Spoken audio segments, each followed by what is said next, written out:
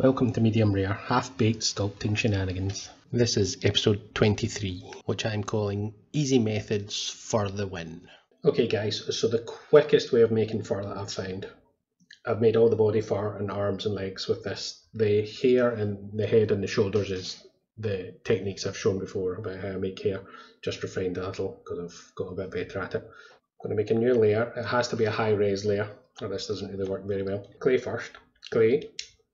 And then the stamp, it's in under organic, and it's this little one that looks kind of like a daisy here, this one.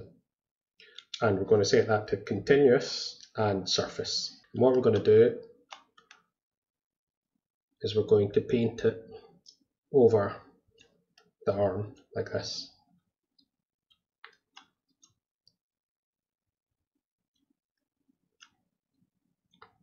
Like that.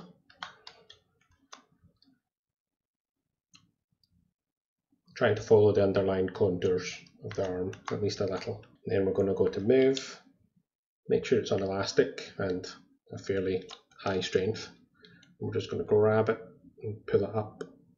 I'm pinching and pulling at the same time here. Okay, I'm going to grab the bottom here, I'm going to do the same, I'm going to pull it a little this way. And what we're doing is we're reinforcing the movement of the hair, and I'm just scaling up and bringing it back up above the surface now. And we give it a little twist just for a bit of character. Okay, and what I'm going to do is I'm going to hide these other ones, switch off surface, and erase these ones that landed in the wrong place. Duplicate this one, go to move, switch off elastic, just back to normal one, and I'm going to lift that one up above the surface and rotate it a little so it's a bit out of position, so that we're getting a denser set of fur.